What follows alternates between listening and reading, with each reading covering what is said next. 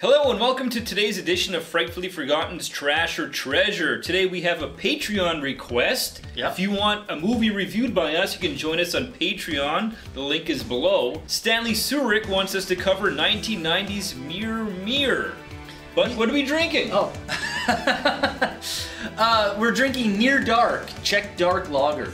Finger licking good. Yeah.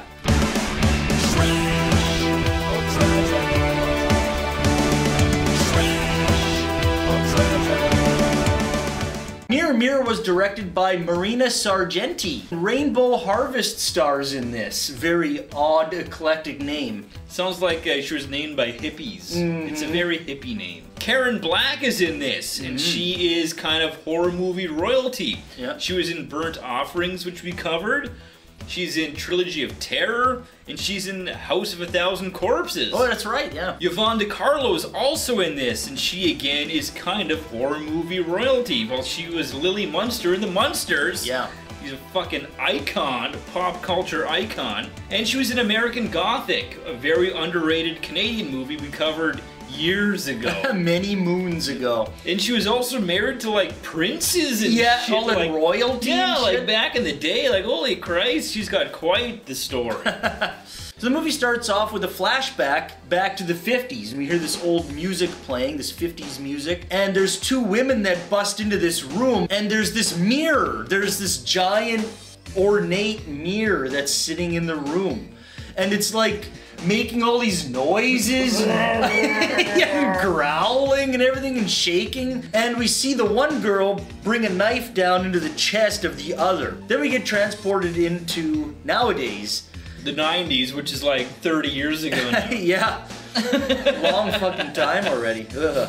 The house has been sold. We get introduced to one of the women that owns a shop, and she's helping to liquidate the assets in the house, including this fucking mirror that's sitting in the room. We get introduced to Susan and Megan, and they're a mother-daughter team, and they're kind of just inspecting the house for one final round just to make sure everything is to their liking before they move in. The mother's all smoking in the house, and is there an ashtray around anywhere? Super Beetlejuice scene, like exactly Beetlejuice, Yeah. the hoity-toity kind of like posh mother with the goth kid moving into the new house. I'm like, holy Christ! Yeah, oh yeah, Winona Ryder 2.0. Yeah. She's all dark and disturbed, of course, and she goes upstairs and she sees this mirror that's in the middle of the room. She feels an attraction to it almost, right? Instantly, she doesn't want this mirror to go. Nope, the mirror stays. Megan then goes to school, and of course, with the way she looks, right, instantly she starts getting mocked by all of the fancy hoity-toity kids. Charlene, she's running for school president. And she's got some mighty fine assets in her benefit too, right? Yeah. She's kind of running against this girl, Nikki. And Nikki befriends Megan. Bond over all the school politics bullshit that's going on. Hatred for Charlene. Yeah. Megan has the door close to her room with this mirror in it, and one of the dogs starts barking at the room, and all of a sudden the door opens and the dog gets let in, and you hear this big yell. Megan comes home to the dog just on the cutting board in the kitchen, like dead with all this blood all over the cutting board. Like the mother's all distraught and it's like, can't you get rid of this thing? Can't you put it somewhere else besides on the cutting board? Does it bother you? Yes. Like, yes, it bothers me. You cut our food on this fucking thing. So Megan starts to get closer and closer with this presence that's in the mirror, right? She starts to get more and more attracted to it. Touching it and... Yeah, and getting all weird. And one night she has this weird dream with her dead father that appears from the mirror, and he kind of gets closer to her and he's like, why are you torturing me like this? And he's all ripping out his own hair and he's all melting and everything, and it gets pretty fucking crazy. So she wakes up and that's just all a dream, but it's still enough to kind of freak her out and know that something weird is happening. She goes to school and all these kids are bugging her all the time, you know, tormenting her when she's eating in the cafeteria at lunch, and she kind of goes in this bit of a trance. And then her nose starts bleeding and everything. It's like, whoa, Yeah. obviously there's something happening here. And the mirror is bleeding at the same time. Yeah. One of the teachers, Ned from Groundhog Day, giving Megan a bit of a hard time in class, stares him down, and he has this crazy like asthma attack in class. Ooh, ooh. Yeah, he all takes that puffer thing too. They'll take him out in some stretcher. He's all laid out. She has these powers that she's harnessing from this mirror. Because Charlene is running for class president, Megan and Nikki kind of have it out for her, right? Megan kind of starts seducing Charlene's boyfriend, takes him back to her place, and they're actually getting pretty serious. They're getting like, she's about to like do something there. And he's like, oh no, no, no, no, this is all wrong, this is all wrong. And he kind of gets close to that mirror. These arms come out of the mirror and like start tearing his face all up and shred the shit out of him. Pulling him into the mirror, and he's kind of fighting, dies, and then he just kind of like disappears. So because Evelyn has taken all the stuff from the house and is gonna sell it at her antique shop or whatever, she's reading all the journals. She starts reading about this mirror and that it's like possessed by a demonic force. And the only way to stop it is to like drape this black cloth over it. Cancels out the powers and all that. So she decides to go to the house and try to stop this mirror. And that's where we're gonna end the plot. So if you wanna know what happens in Mirror Mirror, keep watching. But is it trash or treasure? Well, that'll bring us to the treasure part of this. And one of the biggest treasures of it is the characters, right? They're pretty well defined, they're pretty well rounded. And the movie takes its time to flesh everything out, right? Yeah. And you kind of ride along with the characters as it's going.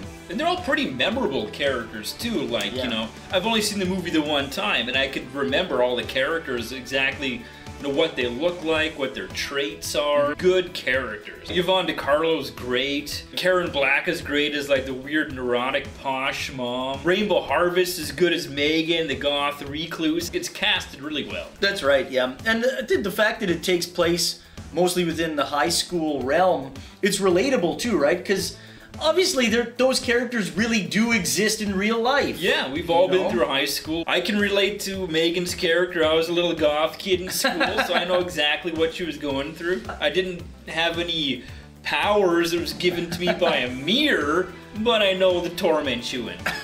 I think everybody wants those kinds of powers though, right? At some point in their life, especially school. It's a tough time. And then somebody's making fun of you and you can't really do anything about it. You'd love to have those powers to just, it's like, you know what? Fuck you. This is what you get. Yeah. You're getting your comeuppance. And it's funny too, like, you look at high school, like, you look back at high school and something as stupid and trivial as class president. In the grand scheme of things, it doesn't matter at all. But in high school, that meant everything. That was your whole existence, was running for class president.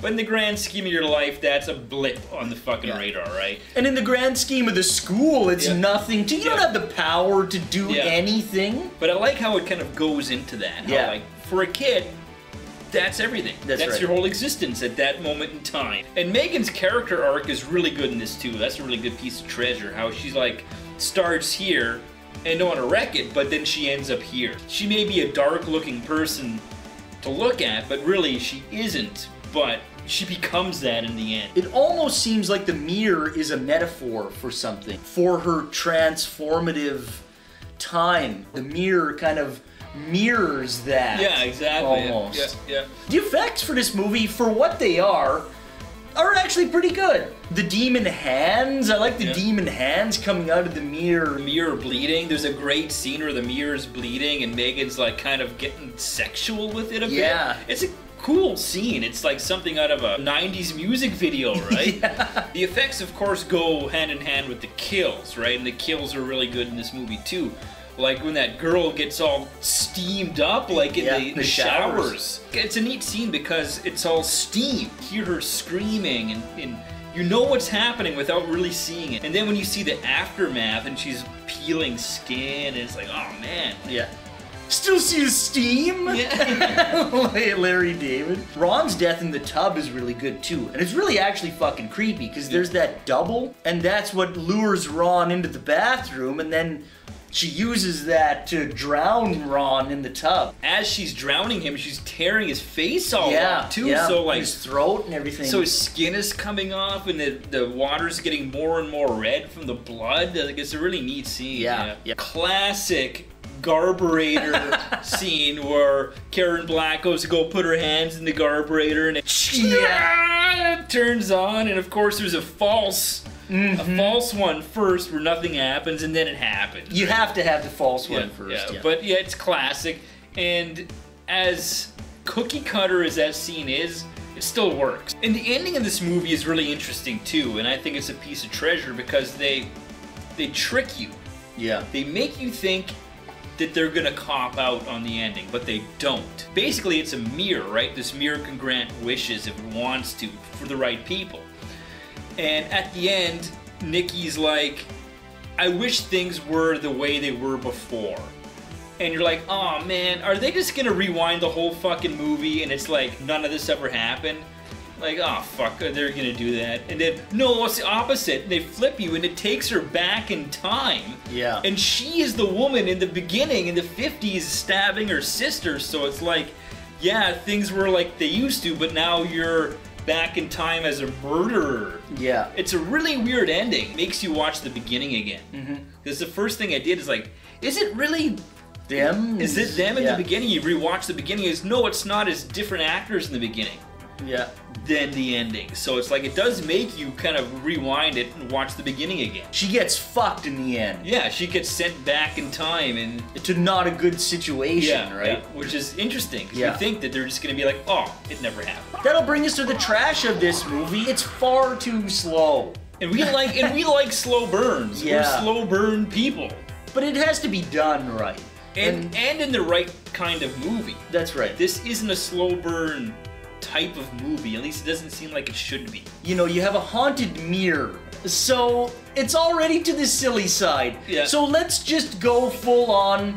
Just go for it. Trying to make a smart movie out of an oddball, silly concept. Yeah, that pretty much sums it up, right? Because the fact is, this a haunted mirror, it takes this movie down a notch, right? Yeah, exactly. Yeah, it's great for the character building because they took it slow. It's good for that, but I remember it's like, well, when is something gonna happen? There's no gore, there's no real kills. Like, what's this movie rated? Yeah. Looked it up, it's rated R. I'm like, what the fuck is happening in this movie where it's rated R? It seems PG-13.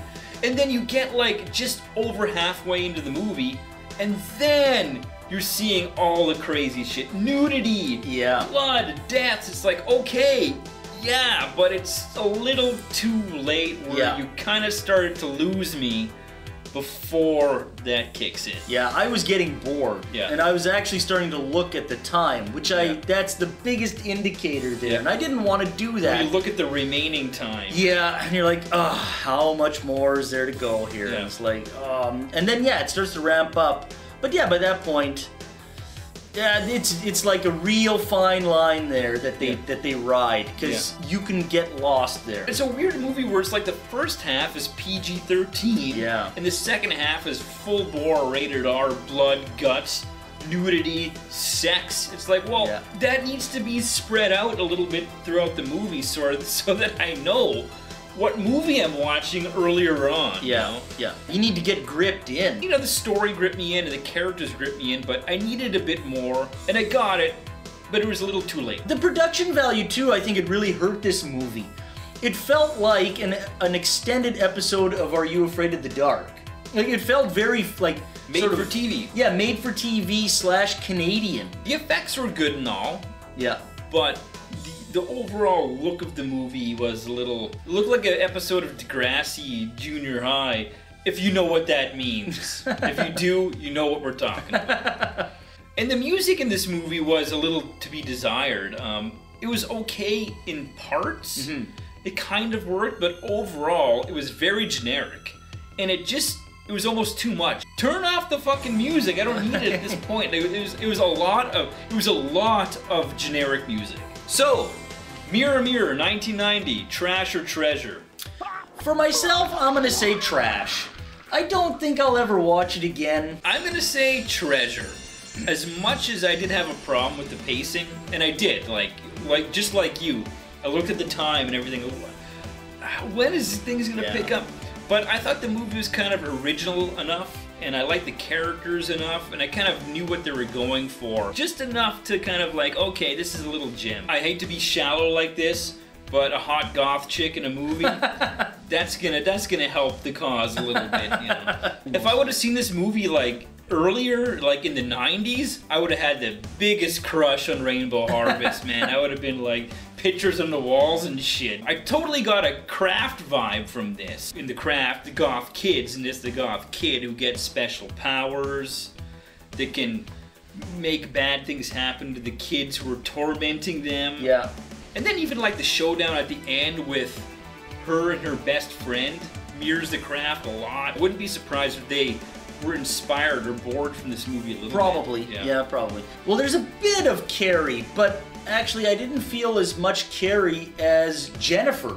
I felt more Jennifer from this, actually, and I think maybe this movie borrowed from that. Yeah, right? And there's also Beetlejuice vibe in there. Of course, yeah. There's also Prince of Darkness vibe in there with the mirror, the arms coming through the mirror. Like, you can't help but think of Prince of Darkness when you see a hand coming through a mirror. Like, come on. Yeah. It definitely rides the fine line, I think, between trash or treasure, but it had just enough for me to tip me over that edge. Yeah, see, and I was the other way. Like, it just is like not enough. And it's it's probably just enough to go either way. So again, split decision.